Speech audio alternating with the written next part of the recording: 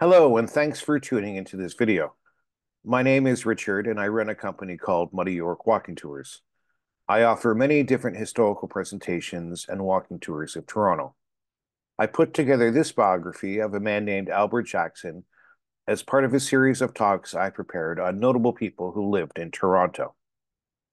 Albert Jackson faced a lot of social obstacles to become Canada's first Black postal carrier. This presentation explores his story but also includes a lot of information about his immediate family. I hope that you enjoy watching it. Please note that you can leave any questions or comments in the section below, and also find my website, my email address, my Instagram account, and my Facebook page below as well. In my presentation today, I had originally planned to talk mostly about Albert Jackson. In 1882, he became the first Black letter carrier to work for the Royal Mail in Canada. But as I kept on putting my research together, I found out more and more about his immediate family, and especially his mother, Anne Maria Jackson. She was a single mother who fled the United States in 1858 and brought her children to Toronto. So as you'll see, I've modified my presentation somewhat, and it's become more about the Jackson family in general. I hope that by talking about the difficulties that Albert Jackson and the rest of his family faced, we can uncover some of the harder truths behind our city's history. But I also want to talk about some of the successes that the Jackson family had. Albert Jackson first arrived here in Canada with his family in 1858. He was only a toddler, about 1 year old. The family eventually found their way to Toronto, where Jackson went to school, got an education, and entered government service. But before I really get into telling you all about that, I'd like to set the scene by describing what life was like for Toronto's early Black community in the couple of decades before Albert Jackson got here. A law called the Slavery Abolition Act came into effect on August the 1st, 1834. This act officially abolished slavery anywhere within the British Empire, all the countries shown in red on the map. These included British North America and, of course, the city of Toronto. Slavery was now legal in every single Canadian colony. As soon as the British government outlawed slavery in 1834, thousands and thousands of people who were still enslaved down in the United States, where slavery was still legal, came north to freedom in Canada. These freedom seekers traveled by night, hid out in safe houses, and were aided by abolitionists, both black and white. Their route involved a variety of secret networks called the Underground Railroad, at least until they arrived here in Canada, where it was often called the Freedom Trail. Somewhere between 15,000 and 20,000 Black refugees came to Canada just in the 10 years between 1850 and 1860 alone. We'll never know for sure how many came. They were escaping recapture and even death, so secrecy and anonymity were important parts of their flight. But we do know a little bit more about some of the more prolific Black people who were living in Toronto in the years before Albert Jackson and the rest of his family got here. Thornton Blackburn and his wife Lucy Blackburn escaped from slavery in the United States and were reunited here in Toronto in 1834. That was the same year that the Slavery Abolition Act came into effect. But 1834 was also the year that Toronto was incorporated as a city. The Blackburns found a brand new start in a new city, and they eventually prospered. This is a painting that an artist named John Gillespie made of King Street East, looking west from Jarvis Street in 1844. At first glance, the painting gives us a cursory sense of Toronto's character, but if we take a closer look at the middle of the painting, we see a yellow coach making its way westbound down King Street. In 1837, Thornton Blackburn started Toronto's very first taxi service. He started out with a single horse-drawn carriage that could hold up to 4 passengers. Thornton Blackburn painted his taxicab yellow and red. For many years, this color scheme was adopted by vehicles used by the Toronto Transit Commission, or TTC, as a salute to Thornton Blackburn's innovative transportation business. The Blackburns lived in a house on Eastern Avenue west of Sumac Street for half a century. Their home is no longer standing, but at least this plaque commemorates their legacy. The plaque is at 19 Sackville Street, a couple of blocks east of King and Parliament Streets. It talks about how well respected the Blackburns were and how they made a lot of contributions to their community. A man named Wilson Ruffin Abbott was born down in Virginia in 1801. After he married his wife, Ellen Toyer, the couple moved to Alabama, where they operated a store. But the harassment they received in their new home was strong enough that they were compelled to leave the United States for good. By late 1835 or early 1836, the couple were living here in Toronto. Wilson Ruffin Abbott prospered over the years. By the 1870s, he owned 42 houses, 5 vacant lots, and a couple of warehouses. Wilson Abbott's success is even more incredible when we consider how he wasn't even allowed to learn how to read or write when he was growing up, and he didn't acquire those skills until he got married, and his wife Ellen taught him how. Wilson and Ellen Abbott had 4 sons and 5 daughters. Now, one of their sons was Anderson Ruffin Abbott. He was born here in Toronto in 1837. Thanks to his parents' prosperity, Anderson received a good education. He eventually studied medicine at the University of Toronto. Like his parents, Anderson Abbott continued to help Black people. He kept on working with different universities and libraries through the 1870s, 1880s, and 1890s. Anderson Abbott helped make it possible for young Black students to attend white schools. He wrote all sorts of newspaper articles and worked with all sorts of church groups that helped the Black community in several ways. These few examples that I've given may suggest that Toronto's early Black community was well integrated into the rest of the city's society. And it's true that some of them really were successful and financially prosperous residents of our city. But a census that was conducted in Toronto in 1840 gives us a more complete picture of the situation.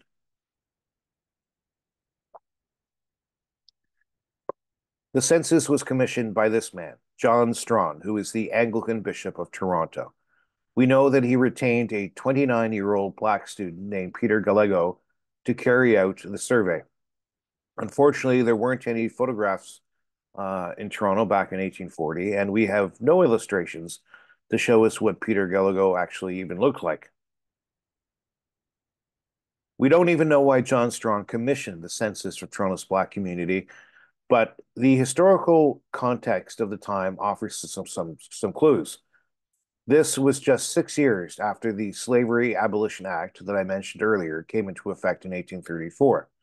This had a strong impact on immigration to Canada. Strachan was also strongly associated with the province's education system, so maybe that was another factor. Although the exact reason for the survey remained a curious mystery, the data that Peter Gallego collected is compelling enough in its own right. His records tell us that a neighborhood called St. John's Ward was where many new Black immigrants to Toronto came to live. This neighborhood was often just called the Ward. It was an overcrowded residential area that was centered between Yonge Street, west to University Avenue, and from Queen Street, north to College Street. Gallego recorded that there were 525 Black residents in Toronto in 1840, which was about 3% of a total population of approximately 17,000 people. And this Black population had a diverse number of occupations as well. It's true that there were successful businessmen and landowners and doctors like Thornton Blackburn or Wilson Ruffin Abbott or his son, the doctor Anderson Ruffin Abbott. There were also shopkeepers, merchants, skilled tradespeople, but many jobs were controlled by unions or trade associations that prohibited Black people from joining. This forced Black workers into some of the lowest paid and lowest status jobs. This is a photograph of a mixed Black and white road crew working on Jarvis Street. Peter Gallego's census from 1840 tells us how many members of Toronto's Black community chose living in the city because they found that working on farms awakened the recollection of pain and humiliation that they still associated with slavery and plantations down in the American South. Toronto had some other problems too. This is a petition from 1841, and it's signed by several members of Toronto's Black community.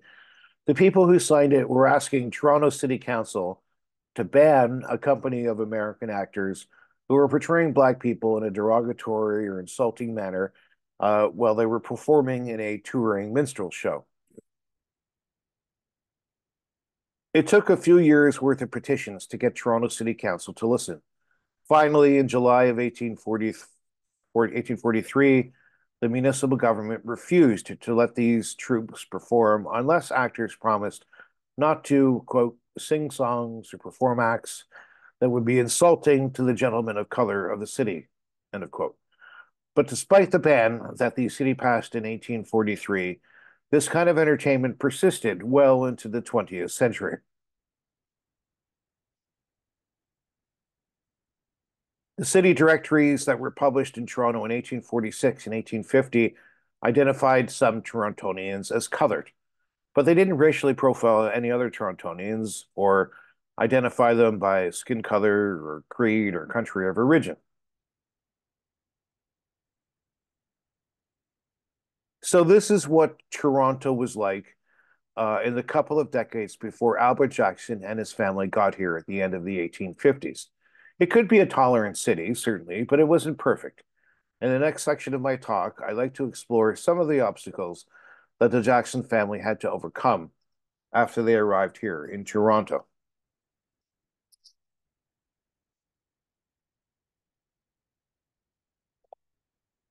Albert Jackson was born in the city of Milford, down in Delaware, on November the 2nd, 1857.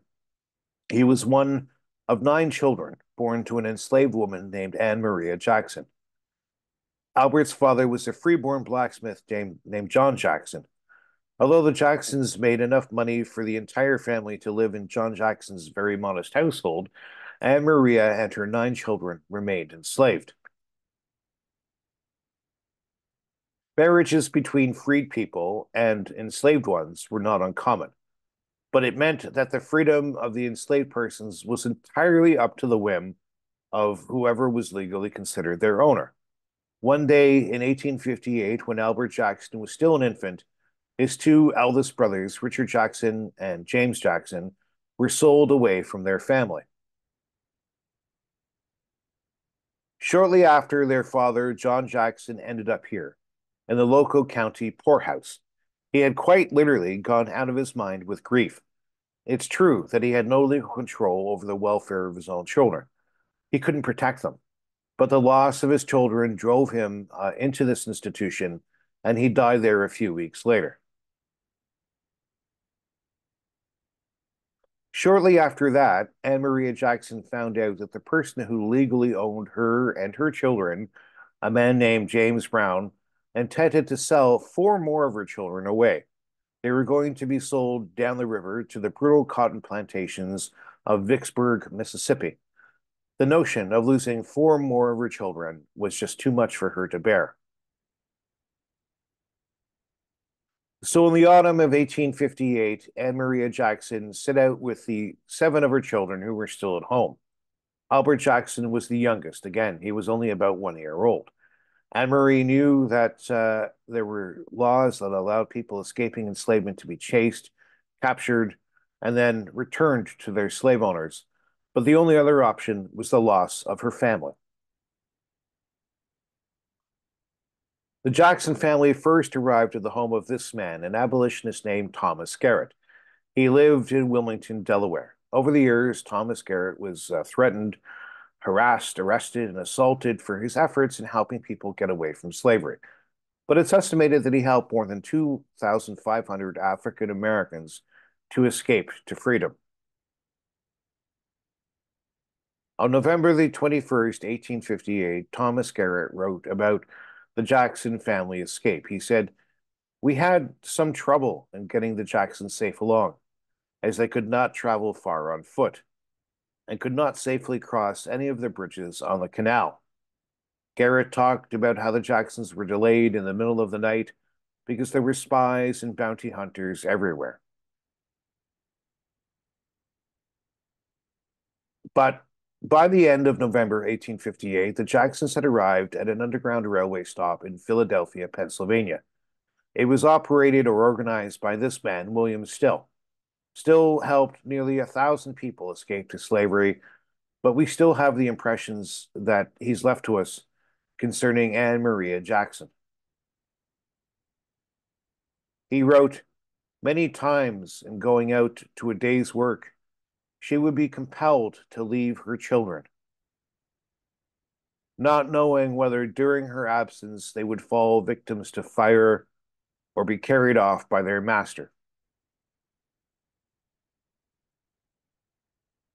William Still cited Anne Maria Jackson's religious faith when discussing her remarkable strength and courage.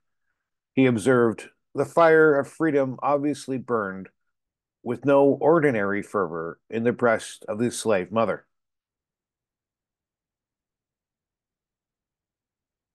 Anne Maria Jackson left Philadelphia and traveled along a network of underground railway stops through Pennsylvania and New York State. Near the end of 1858, the family crossed the international border into Canada West, what is now the province of Ontario, and they stopped in St. Catharines. After a brief stopover, the Jackson family were sent east to Toronto, where they would eventually settle and live out their lives. The 1850s were coming to a close. Toronto was booming in commerce, in economics, in industry, and in population. But what kinds of opportunity would it offer to the Jackson family? Let's explore that in the next section of my talk. Once they were here in Toronto, the Jackson family faced the daunting process of starting their lives all over again. They were no longer enslaved, but they still faced at least some intolerance, uncertainty, and economic hardship. Living the life of a refugee was every bit as difficult back at the end of the 1850s as it is today.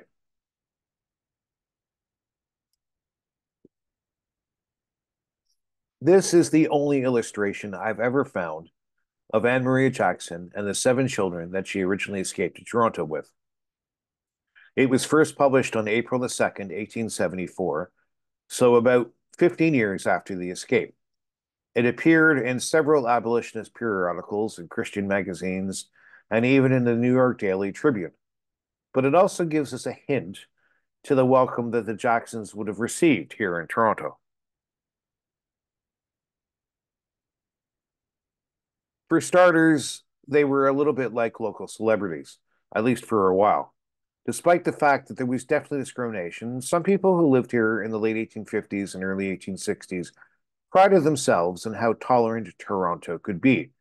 A lot of people here in Toronto seem to support the abolitionist movement, at least outwardly. Just one example of the support took place here at a building called St. Lawrence Hall. It was built in 1850 at the southwest corner of King and Jarvis Streets, and it's still standing there today. It was originally opened as a venue for concerts, lectures, and rallies. It soon became just about the greatest public hall in Toronto. But one of the very first people to speak at St. Lawrence Hall was Frederick Douglass, the noted American abolitionist and author who had escaped from enslavement. He came to Toronto in September of 1851 as part of a gathering of hundreds of Canadian, American, and British delegates who were working to end American slavery. The abolitionist convention that was held in Toronto in 1851 was a pretty big deal. A man named George Brown attended the convention at St. Lawrence Hall, too. He was born in Scotland in 1818 and moved to Toronto in 1843. In 1844, George Brown started the Globe newspaper, which would eventually become part of the Globe and Mail newspaper that we know today.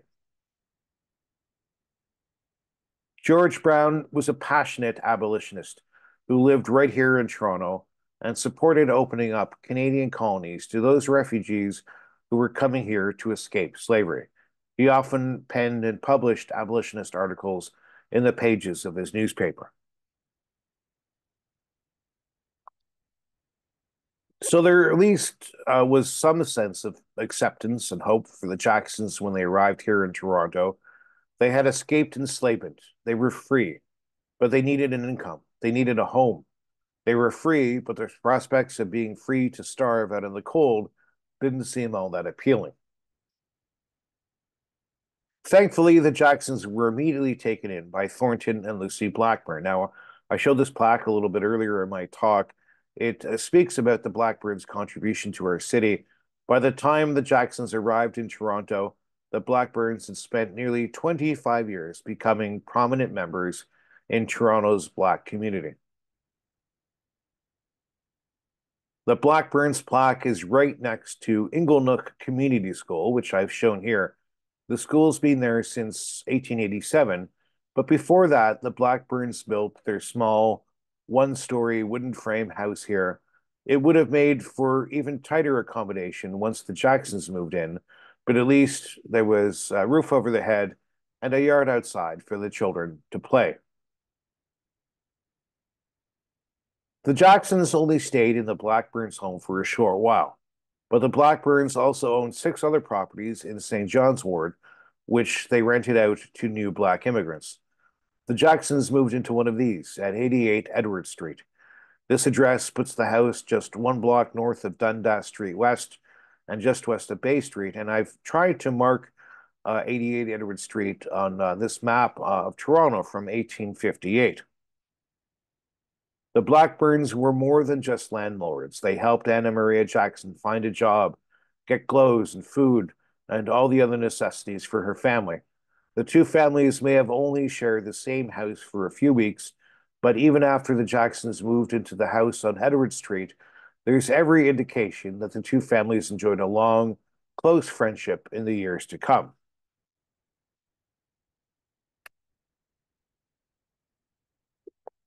The Jacksons also had help from other sources.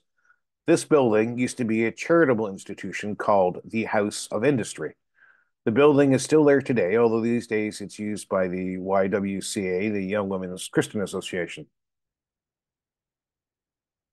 It's located at 87 Elm Street at Elizabeth Street, so immediately south of where the Hospital for Sick Children is today, and a little more than a block west of where Anne Maria Jackson and her children lived on Edward Street. The House of Industry was also known as the poorhouse or the workhouse. This is where the most destitute residents of Toronto came to live. They were fed and lodged here in exchange for doing chores. As Toronto's population grew, so did the House of Industry. There were always people in need of shelter. But the House of Industry also provided social services to the local community long before they were available from the government.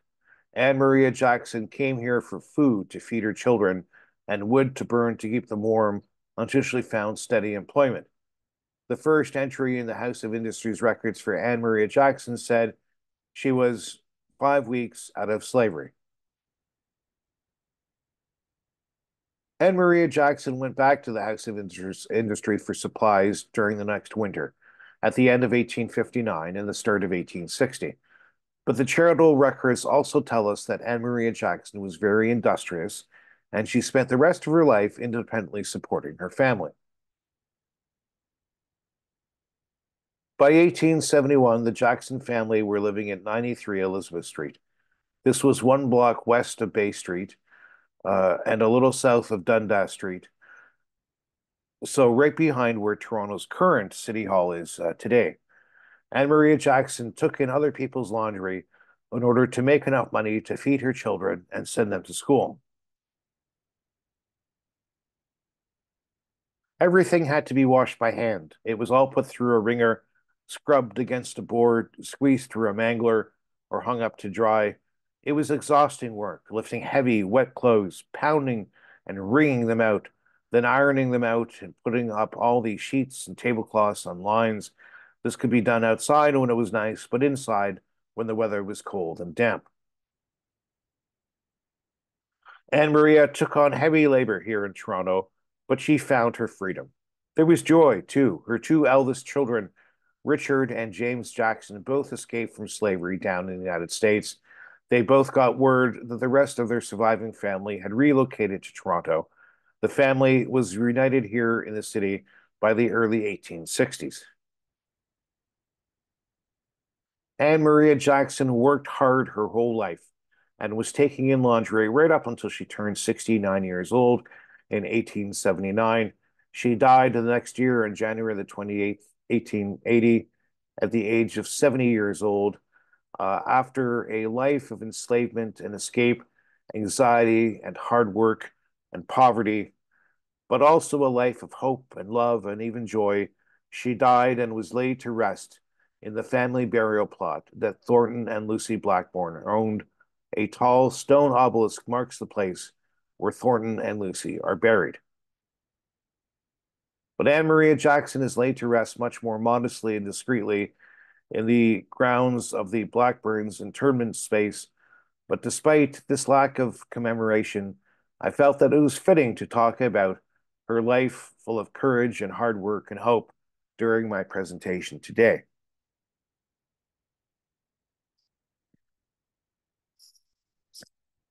Now, I really wanted to highlight Anne Maria Jackson's life story. She was a single mother who ended up living with all nine of her children here in Toronto. She worked hard to support them all the rest of her life, but I've also promised to tell you a little bit more about the rest of her family. The Jackson children mostly worked as barbers, a waiter, a laundress, and other similar professions. But so far as I've been able to determine, we really only know any detail about two of her children.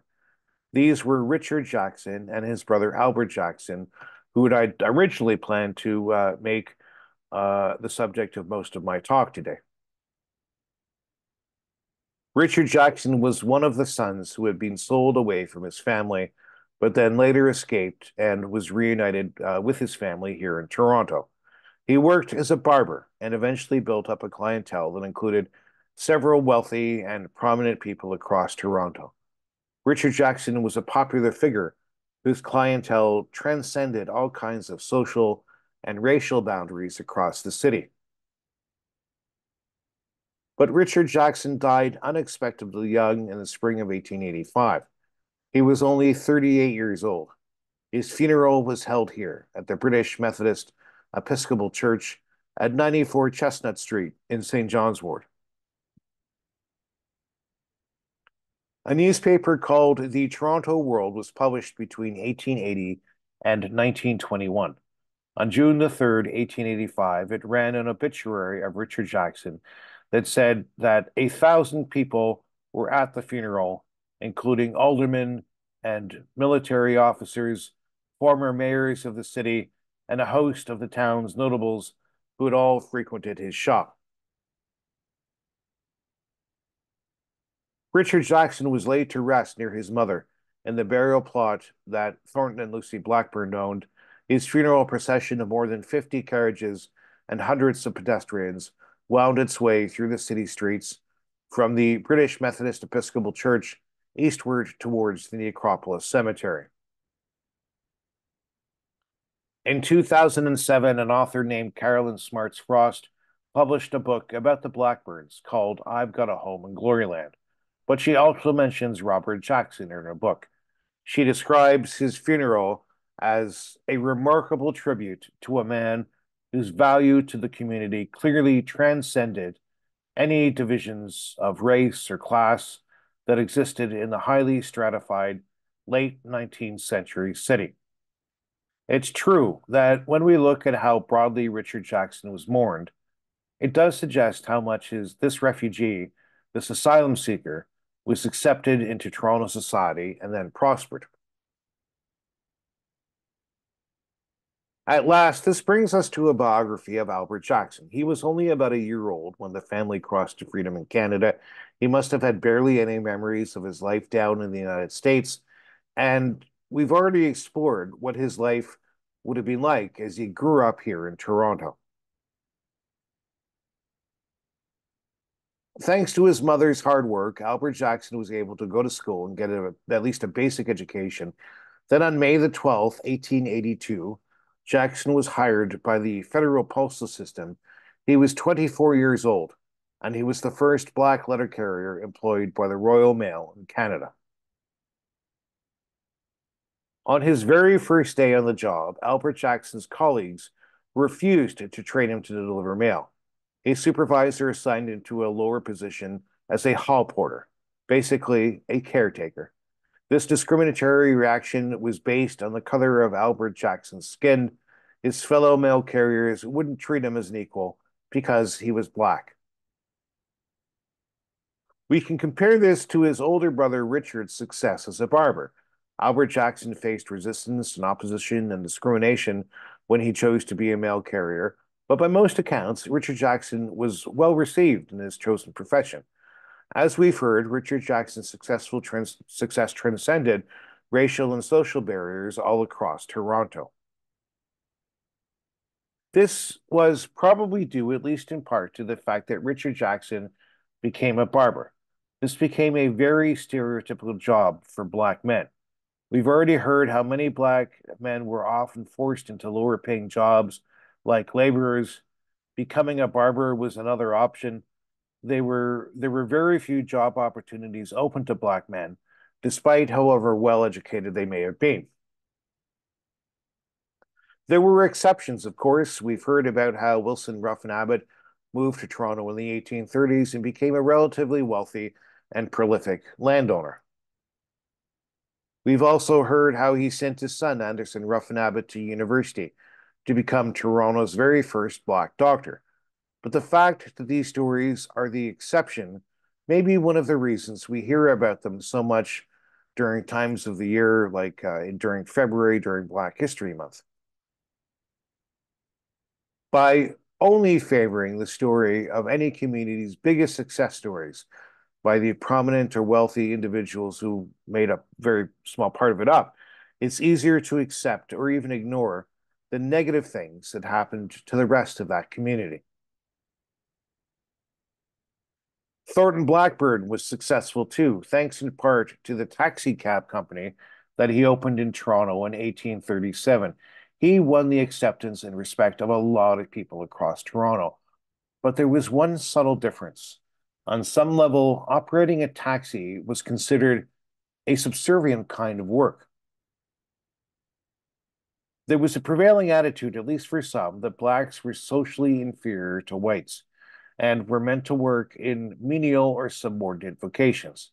This attitude was another historical stereotype that was often articulated towards sleeping car porters on Canadian railways all through the 1800s and well into the 1900s.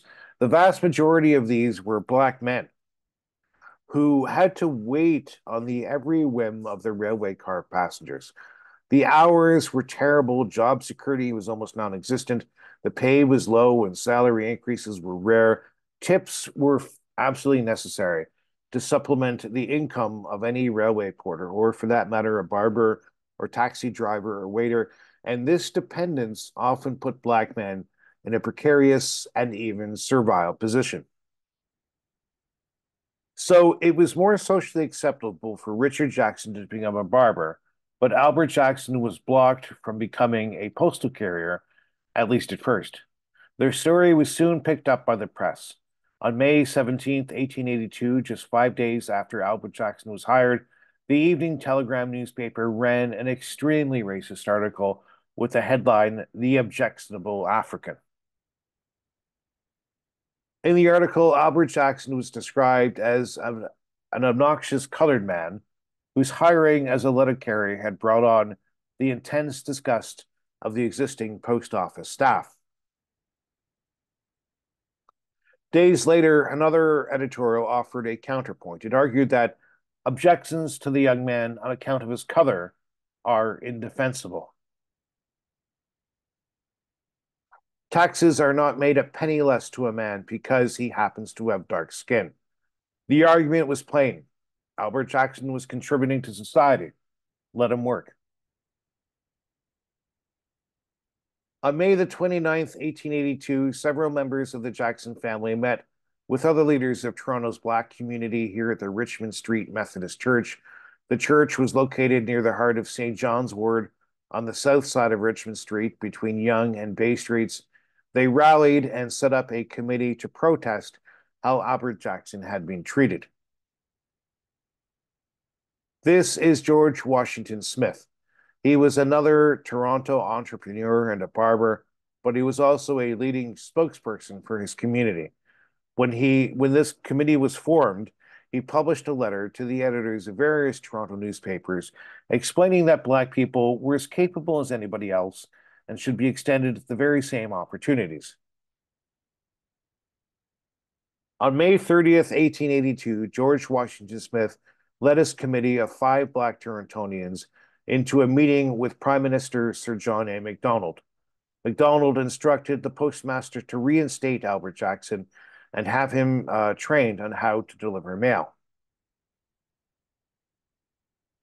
Sir John A. Macdonald's decision was indeed the morally correct thing to do, but he was also motivated by politics. Of course, a federal election was less than a month away, and Macdonald was eager to gain the support of Black voters, both in Toronto and across Canada, but at least the end result was a positive one.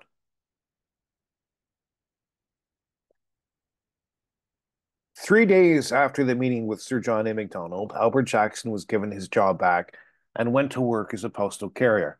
This picture of Toronto's letter carriers was taken shortly after Jackson was allowed to go back to work. He's standing in the 5th row and is the 8th man in from the left. After a brief mention in the Globe newspaper that he returned to work with no objection being raised, Albert Jackson's story vanished from the newspaper headlines. He settled into his job. He delivered mail along a route through Toronto's Harvard Village neighborhood, which is south of Bloor Street between Spadina Avenue and Bathurst Street. Albert Jackson married Henrietta Jones on March the 3rd, 1883, so nearly 1 year after he fought his way into the Postal Service. They had 4 sons, and this is a picture of them all together.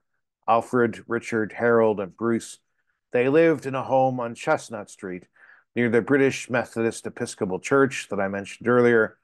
Albert Jackson became heavily involved in the church community. Albert Jackson spent most of his professional career working out of here, the General Post Office building on Adelaide Street at the top of Toronto Street. It was built in the magnificently elegant Second Empire style of architecture all the way back in 1872. The post office was designed by a noted Toronto architect named Henry Langley. As a postman, Jackson likely earned a decent salary. In 1902, the minimum wage for a letter carrier was $1.25 per day. By 1913, it was up to $3 per day. Albert Jackson's salary allowed him to buy a few more homes in the Toronto area, which he then rented out for extra income.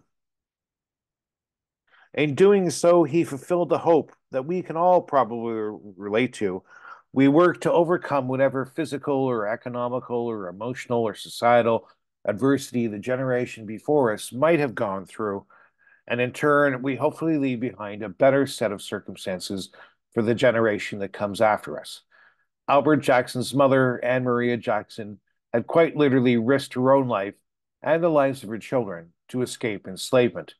Albert Jackson's sons were born and grew up in a world of freedom. Albert Jackson worked as a letter carrier for almost 36 years, from the time that the Canadian Prime Minister, Sir John A. Macdonald, ordered that his co-workers had to train him in June of 1882, right up until his death on January the 14th, 1918. He was 60 years old at the time of his passing. Albert Jackson is buried in the Necropolis Cemetery. Unlike Thornton and Lucy Blackburn, who are laid to rest in the same cemetery, Albert Jackson's gravesite is marked by a relatively modest stone, and I've shown a picture of it here. His wife, Henrietta, is buried beside him.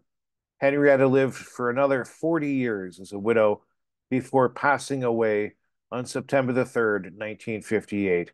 She was 99 years old at the time of her death.